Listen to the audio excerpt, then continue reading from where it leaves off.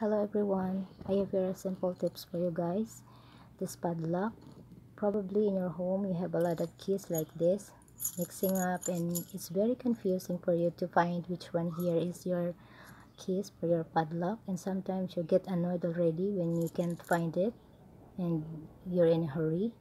So all you have to do is to color your padlock the same as your key so that it will be easy to find even if it's nighttime or you're in a hurry.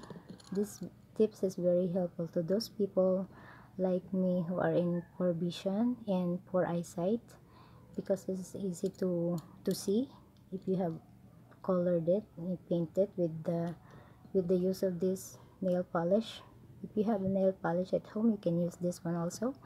So this is my very simple tips for you guys. I hope you like it, and I help those people have an idea also to do this at home for this padlock.